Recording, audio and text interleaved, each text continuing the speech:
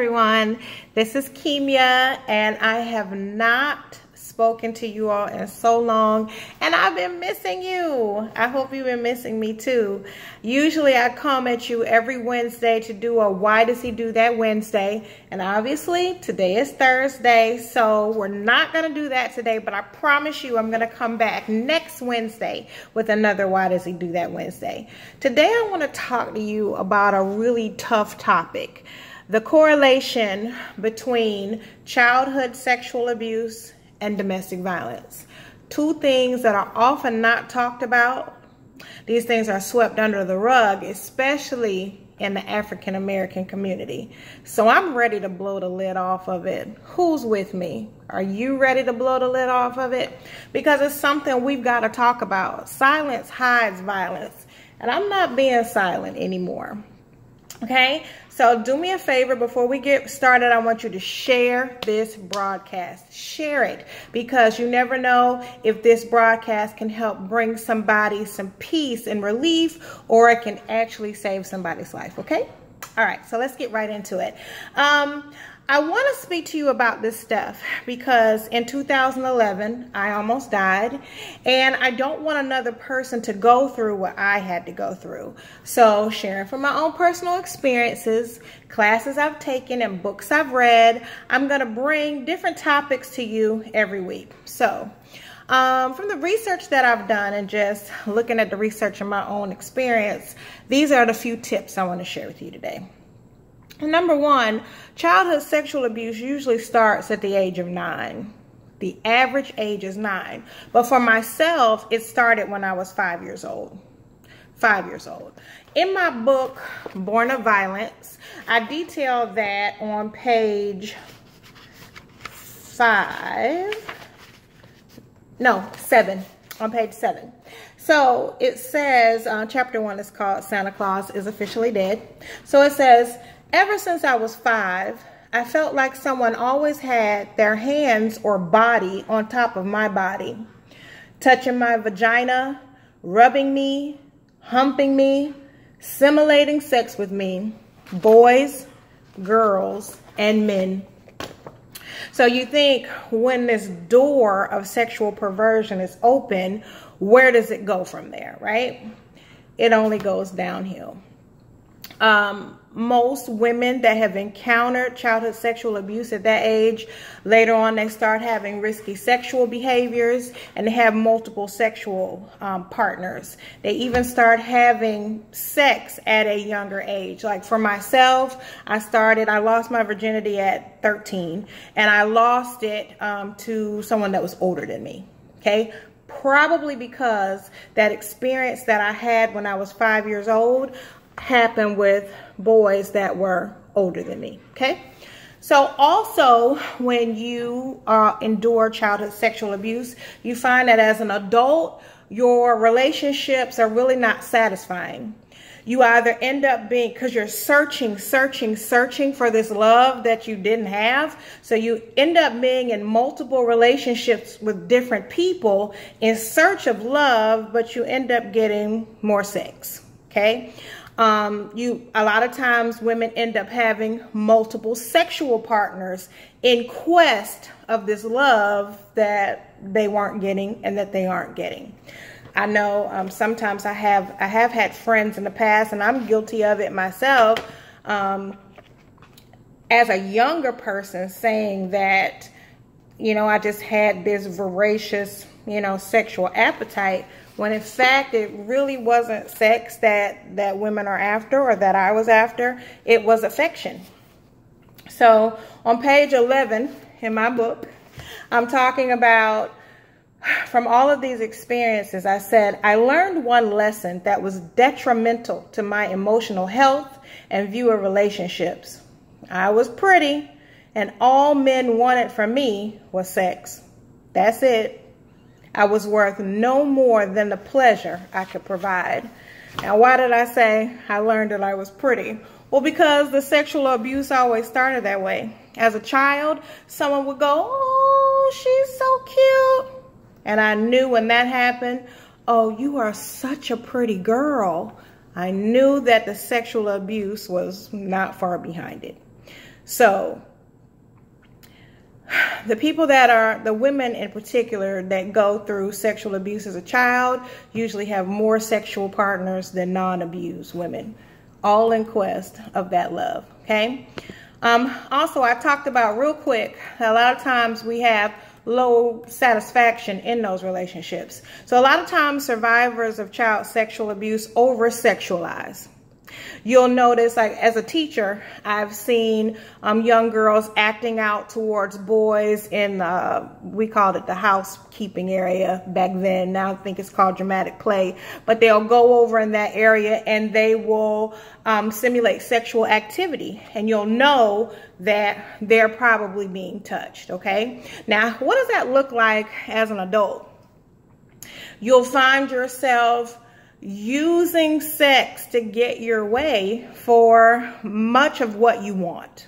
Now, what do I mean by that? I talked about that in my book too. Sometimes survivors think it's their obligation or duty to please the man, not thinking about a mutually satisfying relationship. Just, this is what I gotta do in order to have something happen, okay? So on page 67, I talked about one time I asked my ex-husband to put up some Christmas lights on the house. Now, you would think something as simple as some Christmas lights, I could just ask and it would be done. And honestly, I don't know if he would have done it simply by me asking, but when he resisted the first time, I resorted to what I knew. I went back to all those times I had been touched and what that ended up being. And I used it in this situation. So on 67, I said, I asked Terrence to put up the Christmas lights. He tried to put up a protest about it, but I knew just what to do to get my way with him. Sex always worked with him. I could go further, but you have to read the book to know exactly what happened next, okay? But the bottom line is it wasn't a healthy sexual relationship because I learned early that sex wasn't healthy. It's not healthy to try to touch a 5-year-old. It's not healthy to engage children in sexual acts. So because that was placed in me as a child, as an adult, I continued to perpetuate those cycles, okay? Also, and this is the part that I was talking about earlier, a lot of times when women go through child sexual abuse, they have higher incidence of domestic violence. That's just true. If you think about your own situation or you think about someone you know, if you know that they've gone through sexual abuse and you see that they're going through domestic violence, it's a high correlation. You know, for myself, I told you early on in the book how I started being touched at 5. So by the time I'm 38 years old, I find myself behind the barrel of a 38 being shot multiple times in my face, in my neck, in the back of my head, and in my back, and my 10-year-old daughter being shot as well. Why? Because the gateway had been opened at 5. See, your skin is your first boundary. Okay, we all need boundaries, but our skin is our first boundary that protects us from everything. And once that skin has been broken, your very first God-given boundary is broken, and you really don't have a lot of boundaries going forth. You don't know how to say no. You always feel intimidated and allow people to run over you or to use you. And this is the case in domestic violence relationships. I don't have time to get into it, but we will later, okay? I just wanted to give this to you right now. Women that are involved in, well, let me say this first about the men. Men that are usually sexually or physically violent towards women usually cheat a whole lot. Just this statistically, scientifically, I can add the some of the research that I found on this video if you're interested. So just say, show me the research, and I will. But they have a higher likelihood to cheat and to not be faithful, right? So what ends up happening to the women? She has a higher rate of STIs, sexually transmitted infections. We called them STDs back then. It's a new word now, STIs.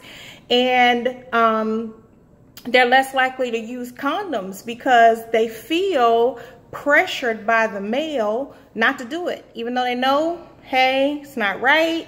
I may not want to, but because remember I told you that thing about the boundaries, not knowing how to say no, so they end up allowing it to happen, and then boom, they end up with an STI.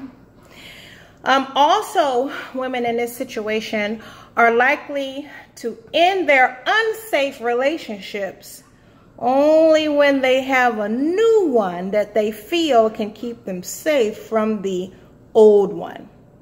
That's what happened in my situation too. Right before we were shot, I met a man named Michael. We went out on 4 dates together, and then I was shot, right? But immediately upon meeting Michael, I sized him up for his ability to protect me. I thought, number one, I feel safe with this man, and number two, I think he can keep me safe from my ex-husband. So I made a quick decision to get into a relationship because I thought, I'm trying to preserve myself. I am ready to leave that destructive relationship, and I didn't know how to protect myself. I didn't know what I needed to do. So I thought my answer would be found in what? Another man. Why? Because that has been my story since I was 5 years old. On page 137, let me find it real quick. In my book, it says at the end of chapter 13, God had sent me the man of my dreams at last. I learned that I could feel happy again. I could feel alive again. I could feel safe again. But I was relying on another man to make me feel whole again. And that usually is a recipe for disaster. You'll have to read the book in order to find out what happened with Michael and myself. Born of Violence by Kimya Motley. Now listen, if you're already involved with an abusive man, I didn't touch a whole lot on abuse today, but if you're already involved with an abusive man, I want you to speak to an advocate. You can go to domesticshelters.org and it'll pull up all of the shelters in your area. And you don't have to go to a shelter. I'm not saying that at all. But if you speak with an advocate at the shelter, they can help you make a safety plan, because you need a safety plan. Repeat after me. Safety plan. One more time. Safety plan. You need a safety plan. They'll help you create a safety plan. They'll give you some counseling or refer you to some counseling. They'll help you get in a good support group. All those things you need, whether you stay in the relationship or not. You want to stay, you need a safety plan, you need a support group, you need counseling. You want to leave, you need a safety plan, you need a support group, you need counseling. But don't make any decisions by yourself. And if you don't hear another thing I'm telling you, if you don't hear another thing, if you choose to leave him, don't tell him. Don't. Only choose to leave with a plan. I always tell the women I help, this is like Harriet Tubman and the Underground Railroad, baby. We make a plan first, and then we escape. And there's no turning back. Plan first, and escape in order to keep you safe. Because a woman is at the most danger when she leaves. All right? So, I love you all. Get my book, Born of Violence, on my website, KimyaMotley.com, if you want an autographed copy, or on Amazon.com if you want it quick. You know, we have those deals on Amazon. And I'm also part of this group called Marcy's Law, which we'll talk more about later. But in November, I want you to remember to vote yes for crime victims' rights, okay? Love you all. Bye-bye.